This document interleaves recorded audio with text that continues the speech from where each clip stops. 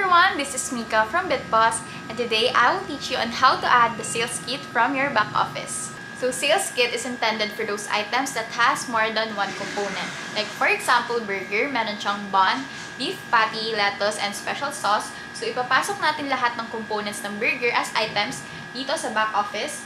And as you can see, naipasok ko na siya with the category of ingredients, bun, special sauce, beef patty, and lettuce. After natin maipasok lahat ng components as items sa back office, we can now proceed to item categories to create a category for burger.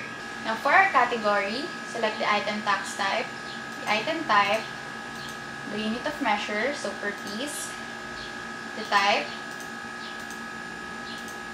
and the category name,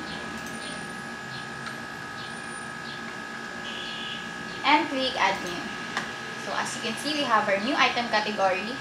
After that, you can proceed to sales kit. Input here the alias code. So for burger, let's say BR. The component, ilalagay muna natin yung una is yung bun. And the description, burger. And click Add New. Now, as you can see, we already did the sales kit. I-update natin siya, pero ilalagay muna natin yung iba pang components. Next component, lettuce.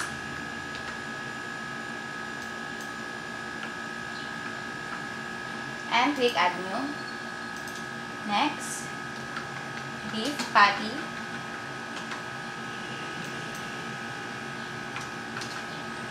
And Add New. And then lastly, special sauce.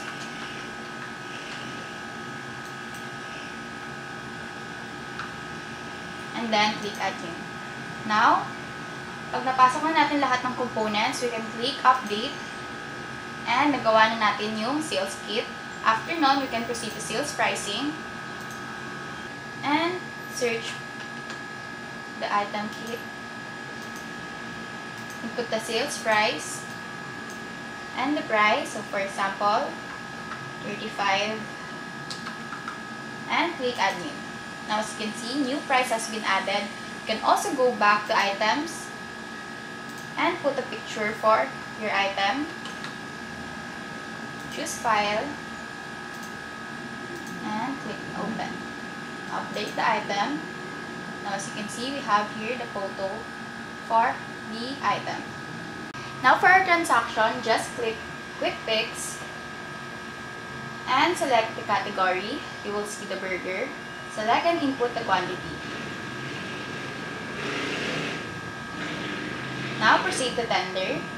Input the payments amount of the customer and tender sales.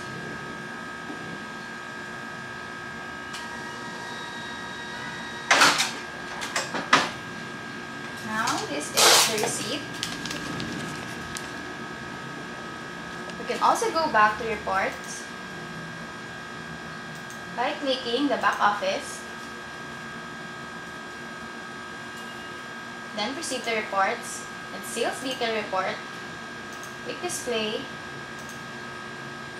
and you will see here our sales kit, the sales, the profit, the payment, and even the cashier ID. And that's it for this video. If you have further questions or concerns, you can message us on Facebook or call us on our company number. Now, if you want to boost your business, choose BitPOS.